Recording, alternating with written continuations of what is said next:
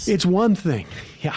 It's one thing for Kayleigh McEnany or Adminini or MAGA Nini or whatever name she's going by to go out there and say Donald Trump has won the presidency. It's Sebastian Gorka saying it. It doesn't. But Maria Bartiromo has a big story that she sort of just blows through right here. Because a scoop. I mean, look at how offhand she tosses this out there. This is big news, ladies and gentlemen. Here is Maria Bartiromo from Fox Business.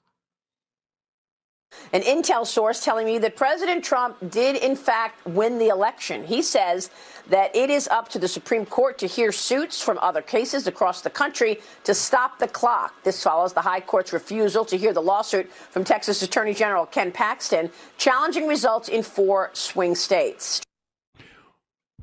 An intel source? What kind of source is that? Honestly, the most trustworthy. Sounds like a deep state source. A deep state or a Q? Like, I mean, is she talking to Q? Yeah. She talking to Q? Well, I am Q, so that would be hard. I haven't gotten a call from her yet. I love how you have to go to an anonymous intel source to hear about how things are going to wind their way through the public courts. Yeah. The intel source, well, maybe it's the same intel source that Sidney Powell was talking to, who said that he had a background in military, what was it, computer stuff, and then they found out that he hadn't taken the entry-level course or hadn't completed it. Well, sometimes you can bypass the entry-level course. Right, and then you become an analyst. Intel source. It's right. Seb Gorka. Seb Gorka told her probably. Yeah. That's unbelievable. It's unbelievable to me.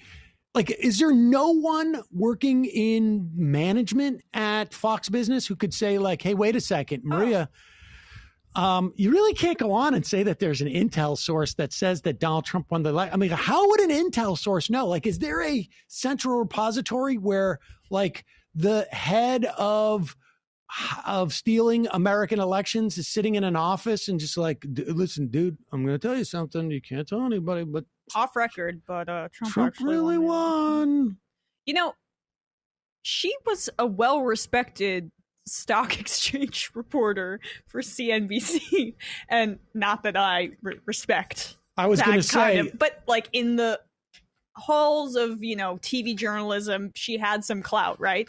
And now she's basically saying, I spoke to Q and Trump won the election, just offhand. Like, you presumably knew what sourcing was back at your old job. You kind of had to have at least a semblance of journalistic ethics. And now she's just spouting off Sidney Powell's talking points. Kid tested, Politburo approved, says, I think she meant an intel source, as in someone who works at Intel. As in Intel, the Intel processors. Yeah. Okay. That well, it's impossible to determine because it's crazy.